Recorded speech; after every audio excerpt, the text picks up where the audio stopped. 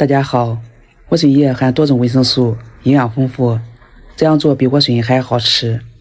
先把莴笋叶用流动的清水清洗干净，然后把它摊开，晾干表面的水分。表面的水分晾干之后，用刀切成小段。切好后放入盆里，倒入适量的食用油，封住切口，防止出水。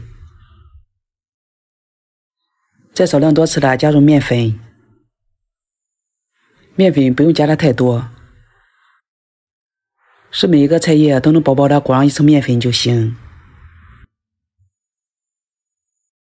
搅拌均匀之后倒入蒸笼里，再用筷子把它摊平，水开上锅蒸，大火蒸5分钟。这中间来做个蘸料汁，几瓣大蒜捣成蒜泥，放到碗里。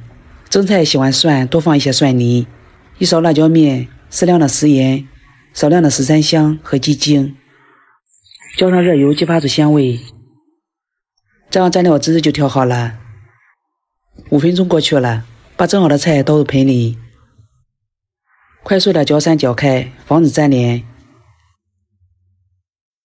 搅散开，把刚才调好的蘸料汁倒入，搅拌均匀。